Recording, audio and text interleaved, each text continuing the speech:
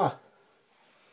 Okay, so you are looking at the reason why I have not been uploading anything StarCraft 2 related or anything to my channel. As you can see, there are no graphics cards inside of this computer, which happens to be mine. I sold my graphics cards and got a GTX 570 to replace my two 460s. Thinking about getting a second GTX 570 when they go on sale again, but I was only allowed to buy one. And only bought one for now. So, this card, apparently it doesn't go in that easily, which sucks. So, this will probably be a bit of fumbling.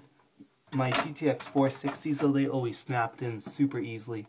It was awesome. But this card doesn't like that. Does not at all. There we go. I lied. It went in super easily this time. I already tried putting it in once and it didn't go that easily. And one thing that's amazingly awesome is when you have a case that has thumb screws. I freaking love thumb screws. They make everything so much easier. Because it's quite annoying to have to deal with real screws and screwdrivers. So, now one of the important things when you are installing anything, you want to make sure you're using proper grounding protections. So as you can see, there is something on my wrist. That is a proper grounding device. So I am grounded to the earth. And it's got a special resistor in here to make sure that no current comes back up and kills me. So, very important though, you want to make sure it's firmly seated. Give it a good little push. Make sure it's in there, or else there's a chance that things won't work. Now, let's see for power. My cable management for my last cards, well, plugins were on the end here, not on this side. So, it's not going to be a cakewalk.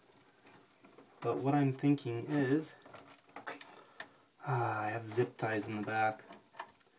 So,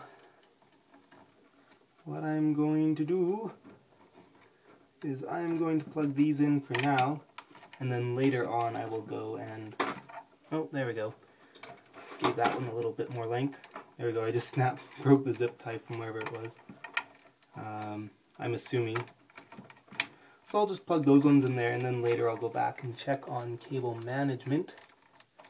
And these two, I'll just leave them right here for now. They're not going to restrict the airflow too much by being there, because they're really close to the other ones. Okay. This is weird. Still seems really empty, even with this card being a giant card compared to my other ones. Can't wait to get a second one in there.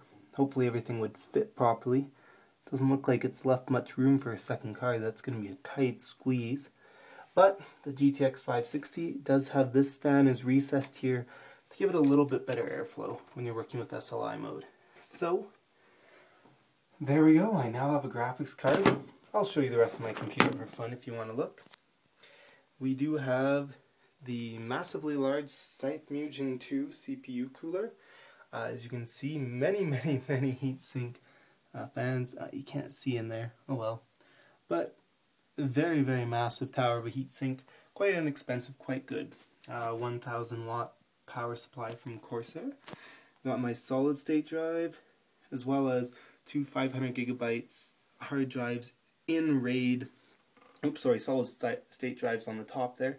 And then the two 500 gigabyte drives in RAID 0.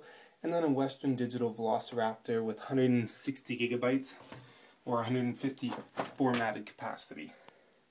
Side of my case has some nice fans, 200mm fan, a couple smaller ones, and there's a couple of top exhaust fans. And you're not going to be able to see anything for a second as I put my case panel back on and take off the silly wrist strap, because that's not something I really like wearing when I don't need to. I'm wondering what that noise is. I'm just brushing some dust off of the outside of my case. There we go. I'll do up the rest of the thumb screws later. Plug in my monitor. And after I plug in my monitor, I have to plug in my power, because of course it was unplugged. And let's plug in the Ethernet. Hopefully I put in the right slot, because I do have one of them disabled in BIOS. So I could potentially be plugging into the wrong one and not having internet until I move it, but not a big deal. Very, very, very dusty. Anyways, as you can see, side panel is back on. Am I zoomed in? No. I can't change the zoom if I am. I don't think I am though, but we're going to hit the power button. Oh, forgot to turn on the monitor. And then we're going to do just some changes to the BIOS.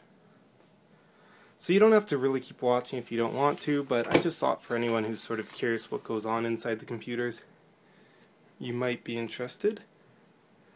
So I'm going to go into my BIOS and change some settings.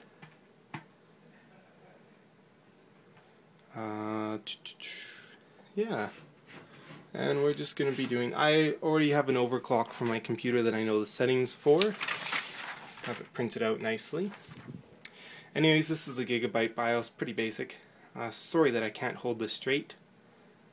Anyways, I'm going to go to advanced frequency settings. My multiplier is times 19.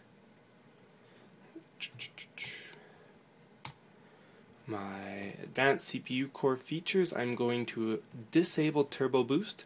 The reason why I'm disabling this is just to keep it stable.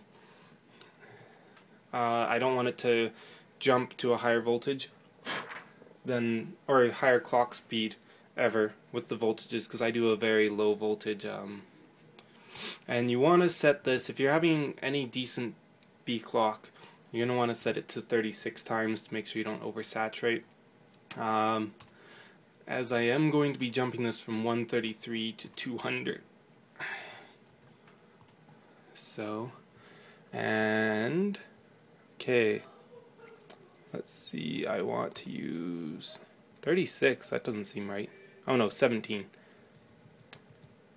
17, and 8. Yep, that is correct. 1600 megahertz for my memory now.